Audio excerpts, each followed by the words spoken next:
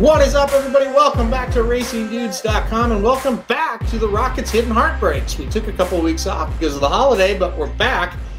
And boy, do we have some not so great things to talk about this weekend. Or this week, I should say. Man, it was a heartbreak all the way around, pretty much all weekend for the Rockets. Did get a little nice cash at Aqueduct, got a few things home there. Boy, a lot of 4 out of 5s and just heartbreaking 4 out of 5s and just kind of lose sleep 4 out of 5s in some of these situations. So, like I've said on this show that we do many times, you can get in some bad luck situations. You can get in a, boy, I just can't do anything right situations, whether it's structure or handicapping. And I'm going to actually highlight 4 tickets this week that just angered me to no end. They all happened on Sunday. Sunday was one of the worst days ever for me, as far as just beats that I just thought were horrible, and some worse than others. All right, let's start it off. We'll have our therapy session here. Let me get my banner off the screen. Let's start it off with Gulfstream Park late pick 5 on Sunday. I'll go ahead and share the results. I've got the tickets down on the screen, so you can see down at the bottom there, so you can follow along with the tickets. $96 ticket, late pick 5 here. I'm going to pull up the results on the screen now for us, and we're kind of going to go through it 3 by 4 by 4 by a single by 4. This one bothered me the least amount because at least at the end of the day, I was like, okay, my handicapping just was wrong here, but it still was kind of heartbreaking. Start off with a nice winner here at $6.26 bourbon ready when we went 3 deep. So good start there. We go over here to the 7th race. Another went 4 deep. Little concerning when you get a $6 winner when you go 4 deep. I will say that. And so that was one, man, we maybe could have went a little bit shorter. Caramel Chip was our 2nd horse on the ticket. So a little bit of a sickening feeling, but still feeling good. We're 2 for 2 and everything's feeling good. Right here was a good one. We went 6, 7, 10, 11. By the way, this was a terrifying race. Had the 7 Bo Derek breakdown, unfortunately had to be euthanized in this race, and the horse was getting ready to take the lead, was in front of every horse but one, broke down. I was so scared for Luis Saez, who was aboard, but he ended up being okay. So everybody okay other than Bo Derek, obviously, but all the other horses that fell and jockeys are okay. Tragic thing, but as we get, it's a tough game. Sometimes you get to the handicapping part of it. The 6 was our last horse on the ticket, and the 6 won the race. So you're feeling pretty good. You're single by 4 horses here going in the last 2 legs, and just a total whiff of the single. And so this is, one of the ways we talk about you lose these races. You have a strong opinion, and the opinion didn't come in. There's not much you can do about it. Total whiff here, like I said, Cyclone Mischief wins the race. Horse I liked a little bit, but had to go short, had to go with the 6 Ruddersman, a horse I was excited for. Ruddersman nowhere to be found, not even hitting the board, just completely stopped. So the ticket goes, goes belly up, for lack of a better term. And then this 2-horse Stormy Victory in the last leg was 15-1 and was our top choice in the race at 15-1. Now, obviously a bad morning line, but the horse does get it done, pays $880 here on the win in. And you look at this pick 5, pays $1,500, and with Ruddersman, it probably pays, more like $8, but still would have been a nice pick. And so, like I said, this one, hey, it's an example of the handicapping was wrong. And I'm the first one to admit it. Ruddersman finished 5th in a race where I had him singled. But I had to take a stand somewhere. I had a strong opinion on him. He didn't get it done. It is what it is. So you kind of move on from that one. You're like, okay, not that big a deal. Now let's go to where I start to get really bad. Oaklawn Park. This one angers me to no end. So $96 ticket once again. Almost singled right here, but did not want to single an Arkansas bred. That's what it all came down to. But I did like the 6 quite a bit. Didn't single, though. Went 2 deep. Got the 6 home. If you watch this race, never in doubt. So good way to kick it off. Now, this is where things really make me angry. Went 4 deep in the next leg. Had the 6 and had the 4. We finished 2nd and 3rd. Did not have the 1. The 1 paid $83.80. I urge you to go back and watch the replay of the 6th race at Oaklawn on Sunday. The 6 is also my top choice in the race. I have a big win bet on the 6. Went off at great odds. I believe it was 6-1. The 6 and 4 are kind of head and head. Last, I would say 100 yards. And it looks like the 6 is going to pull away from the 4. You scan back, nobody's really making any move. Literally, the last 50 yards of this race, the 5 all of a sudden wakes up. He's in about 5th or 6th. He's not really doing anything. Wakes up and just takes off and just passes them like they're standing still after kind of running in place the whole stretch. This was sickening. I just couldn't believe it. At first, I would never get to this horse. Second, how did he do it? You know, how did he was able to do it like that? It was just crazy. It was baffling. So mad because, you know, that would have been a really good 6-to-1 type of shot. Now, it gets worse. Keep scrolling down here. Top choice winner again. Paid $18.26 in the next leg. We went 4 deep, but the top choice gets it done. So we got what potentially could have been our short price with a 6-to-1 with an 8-to-1. Absolutely sickening. You go down to the next leg, an 880 winner. So, you know, it's still a decent price there with the 1 who we had on the ticket, went 3 deep, got the 1 home. And then you go down to the last leg here and the 10 gets it done. And hey, we went 2 deep and the 10 gets it done. And so we're 4 out of 5 on a ticket that paid how much? $77,000. We're 4 out of 5 on, and we are ahead for the entire race on the horse that we lost to until the last few strides. Now, it's not going to pay $77,000 if our 6 horse wins that second leg. It's going to pay a lot. It's going to pay a whole lot if the 6 wins that leg. It's going to pay enough to pay for these Rockets for a month of tickets. You could lose and still be okay. This was one of the worst, and this is another way you can lose where it's just like random horse comes in.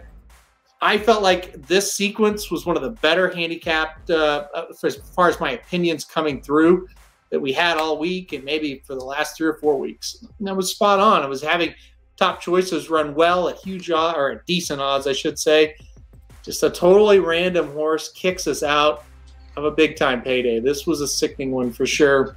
Thought, boy, couldn't get any worse. Well, I was wrong. Let's go to Santa Anita to finish this off. We're going to talk about both sequences, the early and the late, because, like I said, I was inventing ways to lose and showing you every single way you can lose with these tickets. All right, let's go to the early one.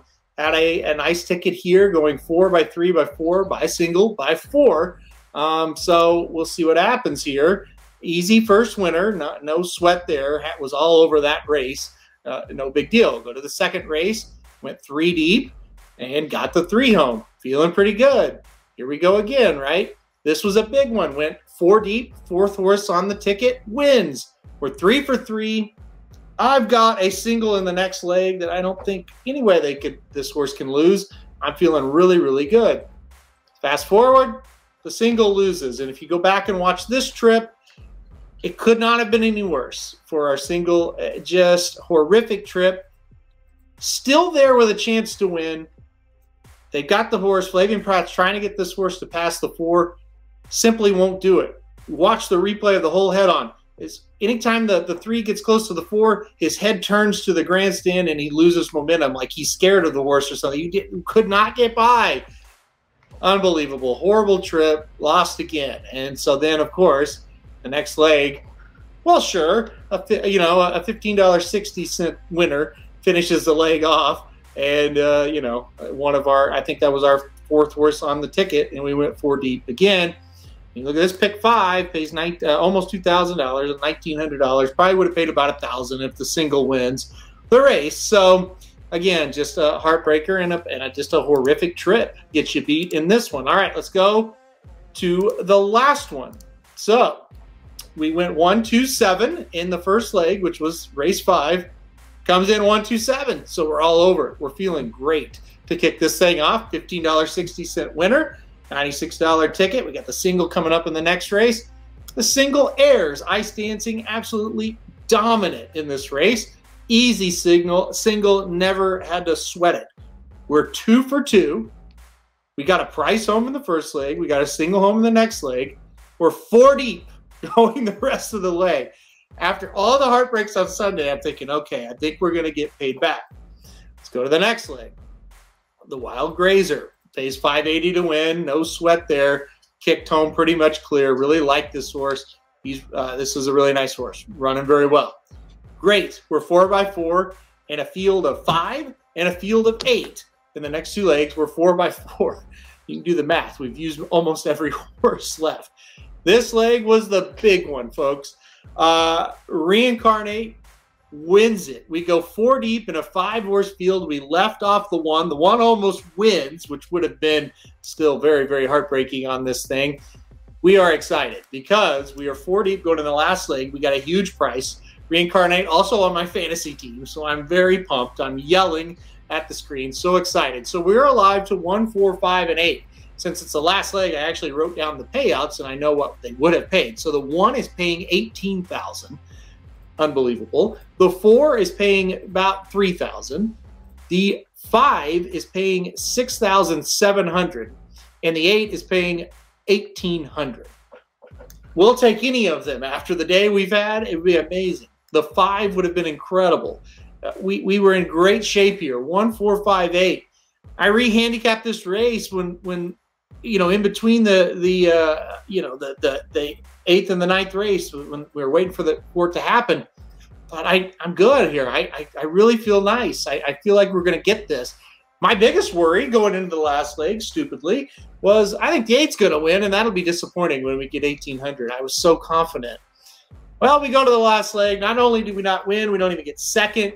The 2 sets the pace. Just nobody goes with the 2. The 3 nips the 2 at the wire. The 4 was like 100 links back, gets up for 3rd. The 5 was 100 link back, get up for 4th. The 8 wasn't even hardly in the race. They're going like 49 for the half, and the 8's not even in the race. I just could not believe this result. I just couldn't. I just thought we were all over it. And I look back at this card specifically and think I could not have done much different handicapping. You know, you look at the Gulfstream thing we talked about. It's like, well, you know, maybe you go deeper in that leg, you single somewhere else, you can get there. And I look back at it and say, we could have got there. You know, I just make some adjustments, could have got there. You go back and look at Oaklawn and you just get pissed because you felt like the handicapping was really good and I never could have used that horse. You go back and look at this one, I don't know what you could have done. I just shaking my head. And you know, the early pick 5, look, you get a bad trip sometimes. That happens. That's racing. This late one, hard to get over. Extremely hard to get over because I was so confident and just never could have used, you know, this 3-horse. And the sad thing is I've used the 3 a lot in other races and just hadn't ran well enough for me to use them in this race today, or on Sunday, I should say, and just dejected, a dejected feeling. And like I've said many, many times playing these, that's what happens with a lot of times when you're just playing pick 4s and pick 5s, you get heartbroken a lot. But here's what I can tell you. When you have a weekend like this and we go back and we look, you don't have to change every single thing you're doing because it's just, a lot of times it's just you got the raw end of the deal. You got some bad luck. I don't really think my handicapping or our handicapping was off to the point where I need to reevaluate things. I think I got to just kind of say, hey, keep doing what you're doing and they're going to come to you because, look, you hit 1 or 2 of these, you're making a ton, you know, and enough money to where it gets you through some of these, you know, kind of days where you have the bad luck. So I think good luck's going to come our way this week. I feel really confident in what we're doing. I felt like we really saw things well. I think good luck's going to come our way, but you got to look back sometimes at these and just shake your head. Like I said, I learned a little bit from that Gulfstream sequence. I think I can take some, you know, some things away. Maybe say, hey, 3-year-old race, a lot of horses coming in, you know, just off maidens. You don't really know how they're going to stack up. Maybe go a little bit deeper in a race like that. Go shorter somewhere else and take your chances there. And like I said, with Santa Anita, you just kind of shake your head and say, hey, it was a tough luck, but we're going to get them because we did, you know, identify some nice prices that gave us those opportunities for big payouts. So, like I said, with this show, I will say the good and the bad. And we went for the bad today, and 4 tickets that just kind of will drive you crazy if you think about them too much. So, with that being said, that's it. I'm not thinking about them any longer. Well, hopefully you guys had better luck than me. But listen, if you didn't, you're not alone, and you're not alone with the frustrations. It can definitely get to you. But the good news is a new week is almost here. We'll start the Rockets on Wednesday at Gulfstream, and we'll turn the page. And then, of course, on Thursday, Friday, Saturday, and Sunday, we'll expand and not just do Gulfstream, but also head right back here. Santa Anita this weekend, Oaklawn this weekend. We'll mix in Aqueduct as well. And, of course, Gulfstream. You know what? We're going to get them home this weekend. I've got a feeling. Next week when I'm back, we're going to be talking about winners. Let's hope. Just takes a couple, when you're doing pick fives to make you feel much, much better. All right, guys. Thanks, everybody, for watching this video this week. We will see you back here next week. Whether it's good or bad news, we'll be here, and we'll go through it together. All right, guys. Thanks for watching, and we'll see you next week. RacingDudes.com is your home for the best free picks for every race, every track across the country. We're ramping up for the 2023 Kentucky Derby, and we want you to join us in the fun. Subscribe to Racing Dudes YouTube channel and click the notification bell so you never miss a single video. Want to make money betting horses? Bet with the Racing Dudes.